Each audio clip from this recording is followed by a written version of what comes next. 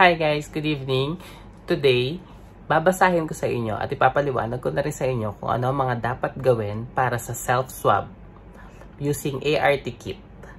Bale, meron akong manual dito. So, babasahin ko na lang din at ipapaliwanag ko sa abot ng makakaya ko. So, self-swab instruction. Do not proceed if yung mga hindi ka dapat mag self-swab kapag nag-nosebleed ka in the past 24 hours. So, syempre, hindi pwede kasi baka lalong matrigger, duguin lalo kapag sinundot mo.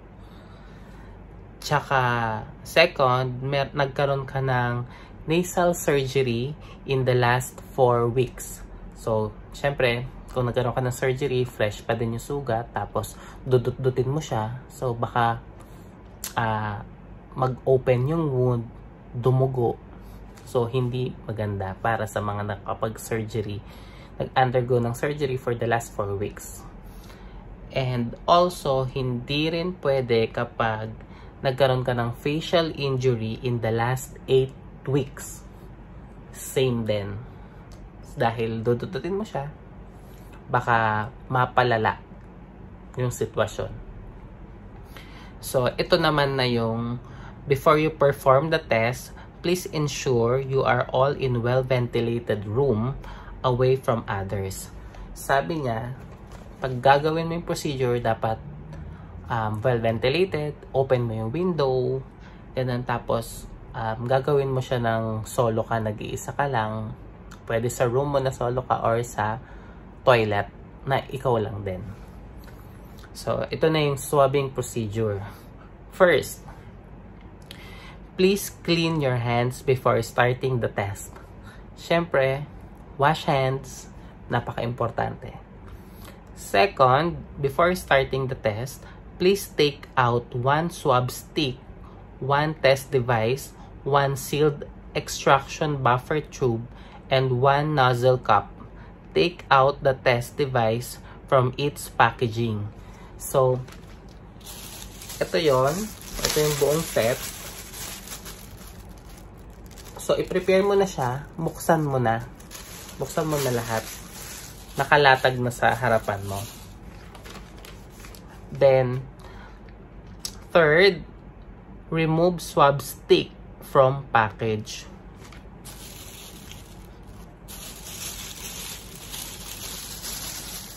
Ito yung swab stick. Ito yung swab stick. So, i-open mo lang siya. Yun yung sinasabi niya.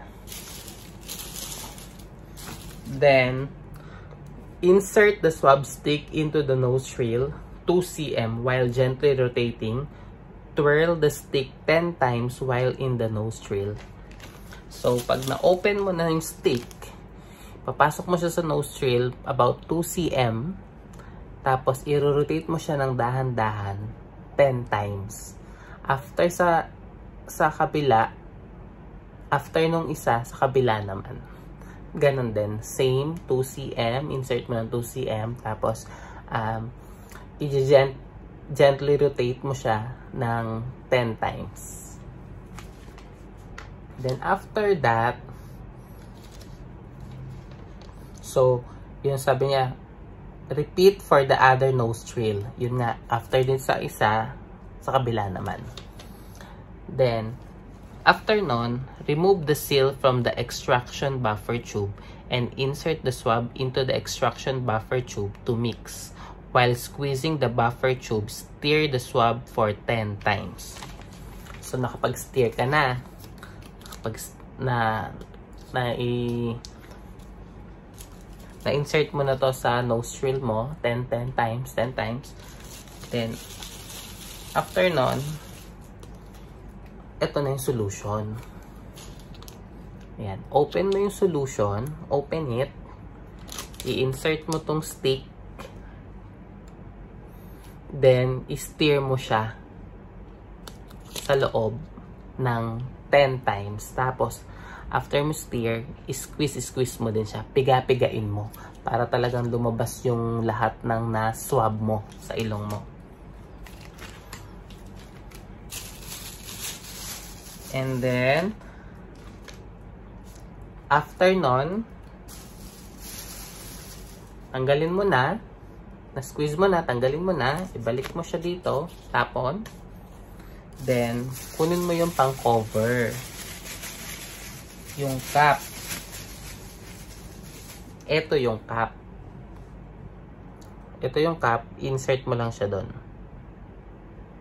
Insert mo lang siya doon. Ilock mo. And then, sabi niya, use your finger to gently tap the side of the tube a few minutes. This helps to mix the solution. So, once na-close mo na siya, itap mo ng konti. Ganun daw. Para na-mix. Ma-mix ba? And then, place 4 drops onto the sample well of the test cartridge. So, na-mix mo na siya, naka-close na siya. Then, kukunin mo na yung kit. Yung kit, ida-drop mo doon. Parang pregnancy kit din. Ida-drop mo siya ng 4 times. 4 drops. So, ito. 4 drops. After mo nag-drop ng 4, mag-wait ka for 15 minutes. 15 minutes before checking the result on the test cartridge. Please keep the cartridge on a flat surface during this time. So, ilagay mo lang sa lamesa, sa patag na patungan yung kit habang naghihintay ka ng 15 minutes. So, timer starts now. Yun na yun, 15 minutes. So, after 15 minutes, read the result on the test cartridge. Dun sa test cartridge, meron siyang C and letter T.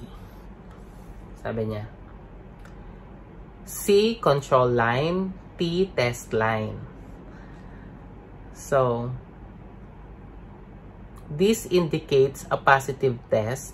Please, if you see a line appearing at both the C and the T position, this indicates a positive test. Please seek medical attention for further evaluation and confirmatory test. After 15 minutes, nakita mo yung kit may dalawang line sa C and T. Positive yon. So, pag nakita mo na positive yon, mag-seek ka, call for help. Call for help, medical attention, para i-evaluate at i-confirm. So, pag dinala ka ulit after mo nakapag-call for help, i-instructan ka nila na pumunta sa swabbing facility para i-confirm, isa-swab ka ulit.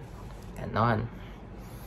Sabi naman niya, if you see a line appearing at only the C position, this indicates a negative test.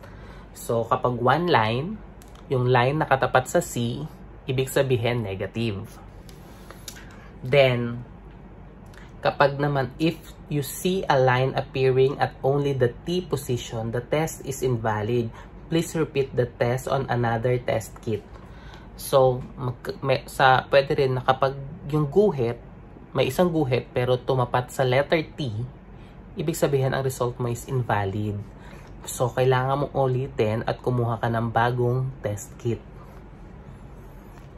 So, okay na yan. 2 lines, positive. May line ang C at T, positive yon. Then, seek for help, call for help. 1 line sa C, nakatapat, negative. 1 line sa T, nakatapat, invalid. Repeat. Ganon.